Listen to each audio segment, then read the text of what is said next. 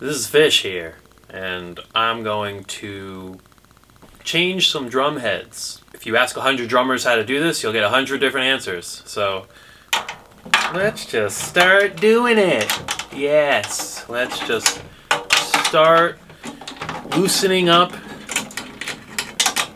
this drum right here. Okay? And I like the 2-key method. I don't use it often, but this is pretty much changing all the heads on all my drums here.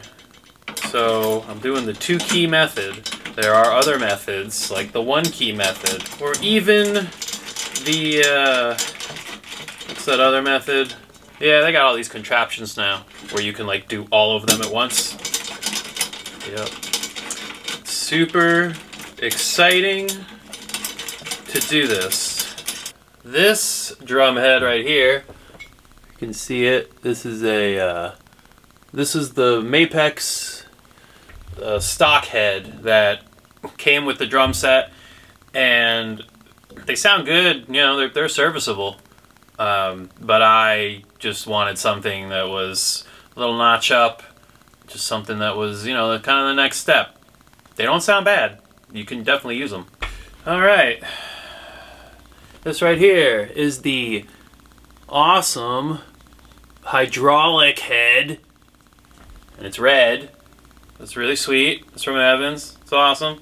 We're gonna put this thing on. All right, we're gonna do it. So, all right, here we go. You know, again, you ask 100 drummers how to do this, you'll get 100 different answers. So this is how I do it. And we're just gonna throw this guy on. Oh, it's gonna be sweet. It's gonna be so cool.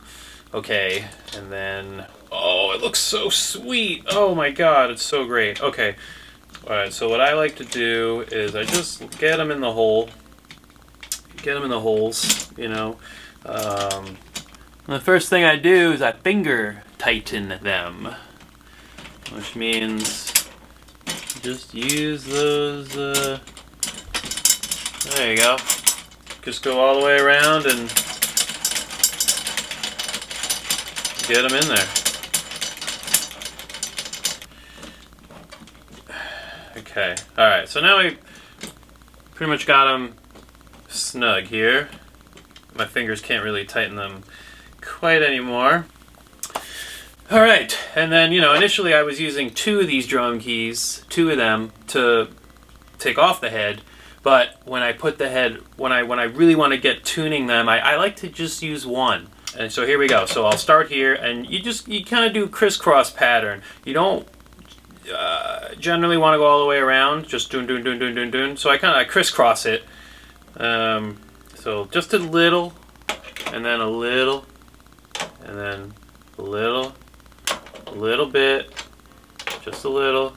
Right, and you just keep going a little bit at a time, and I just randomize, you know, I randomize the pattern here, little crisscross action, you know, and I go a lot by feel. So, you know, this one maybe feels a little extra loose, so I'll tighten it a little more. This one feels a little snugger, so I won't hit it as hard, and that's kind of how I do it. Just, you know, all right. In that case, I went. Whatever, you just use your ear, use your feel. And a lot of what makes drums sound good is the person playing them too. So, you know, not to discredit or discount a really solidly tuned drum, but oftentimes you can have a drum that's tuned really awesomely, but if a drummer gets on there who doesn't know what he's doing, it's not going to sound good. So use your ear, just trust yourself, do what you like. There's a million things out there. Just do what you like. Alright, so. Alright, so bring that up a little. Like I said, it's just a feel thing. I'm listening for getting some sort of consistency around the drum. So like if I take a stick and tap around the edge. Alright, so I'll bring this up. Pretty snug.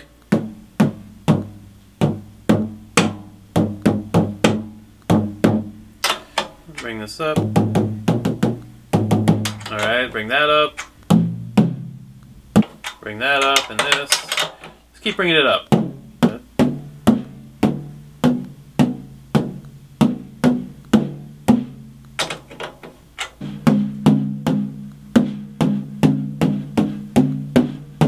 Again, I'm just doing what I feel. I'm not following any guidelines or anything like that. But let's see where we are. Let's see where we are with this.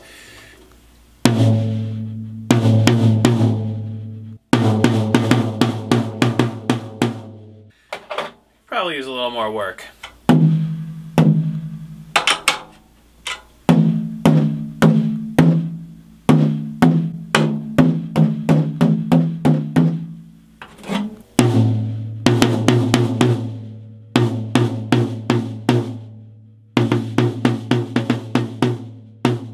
The more you play, the more you actually play on the head, it'll start to seat better too. For me, this is a good starting point. I'm gonna just play. I'm gonna play on them. So I've got all these other heads that I gotta change here. Whoa, check it out. Yeah, so I gotta change those heads. Hey, so I've never done this before, but I had these panels lying around here. And what I'm gonna do is experiment and line the inside of this kick drum with these panels. It should make for a really focused sound. And I'm gonna do it with these thingamabobbers. Yeah, that's gonna be cool. So we'll try it out and we'll see what we get, because you know, it's all about experimenting. And we're doing pretty good. We're almost there. Pretty much got these drums all redded up here. We got the red heads on there. The red heads. Nice. And yeah, so we're just getting this kick and then we should be good to go. So that's gonna be pretty sweet. Oh yeah. Well, we're getting close. On to the snare. This is always an interesting time. It's always every time I seem to do this with the snare and change the heads, it's an adventure, especially the bottom head here, because you got to take the snares off, and that's the whole thing. So again, you ask 100 different people, 100 different drummers how to do this, you get 100 different answers. I just start, take the snares off. So you loosen these guys, and oh, it's so nerve-wracking. Alright, we're gonna do it. And getting there. Finding that balance, getting like just the right tension on the snares. You gotta fuddle with it for a bit. So alright, there we go. The snares are loose. Alright, taking them out. Okay. So now, we can just take this head off here. Alright, we'll do our little two-key routine. Whoa!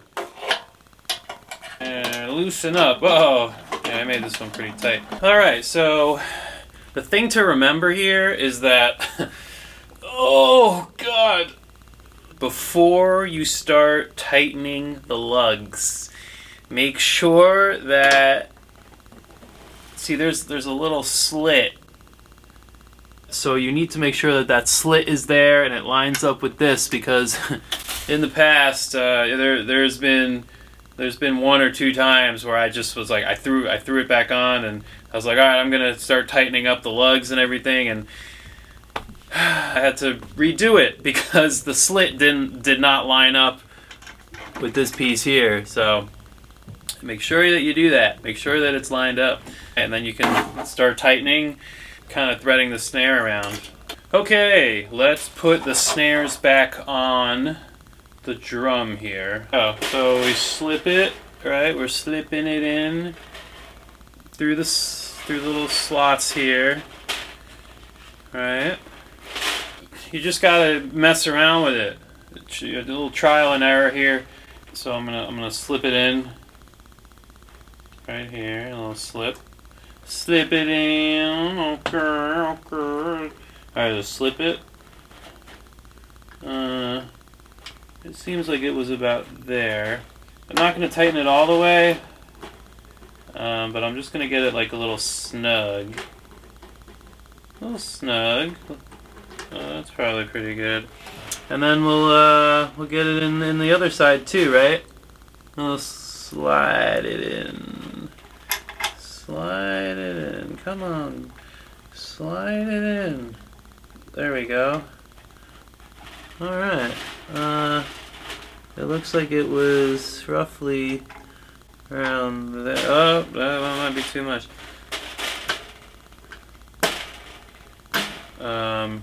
Probably should have started with this side first. Alright, let's do that. Let's see where that gets us. If we tighten this side, and then maybe this is the side that we play around with. Because this is the side that is on like the clutch that gets pulled up on the little switch. The switch thing. Alright, I think maybe we got it this time. As you just do it, and you'll start to feel like how the whole ecosystem works. I don't think I got that right. Oh no!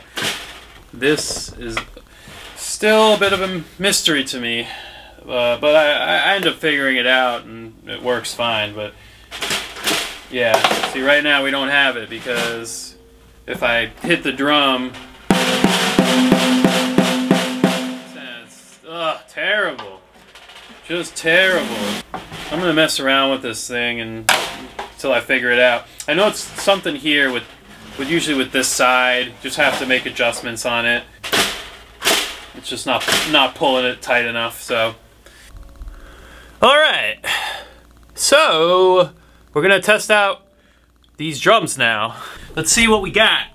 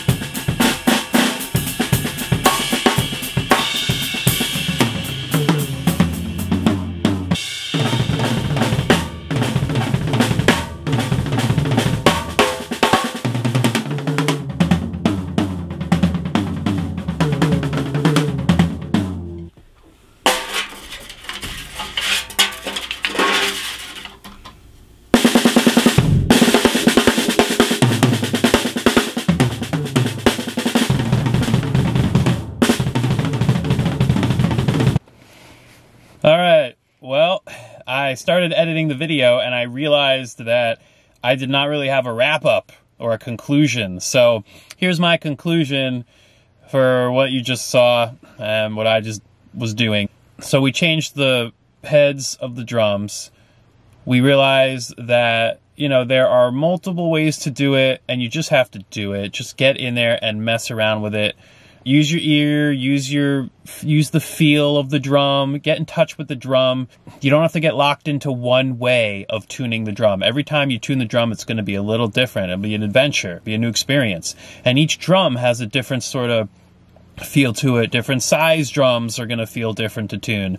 So you just got to do it. Just do it. There's a lot of stuff out there.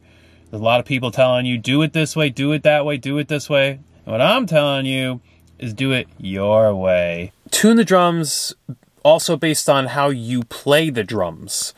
Those two, I believe, go hand in hand. So if you have a lot of finesse on the kit, if you are able to pull a lot of like different sounds out of the drums, you might tune them in a specific way or in a certain way. A lot of it is trial and error too.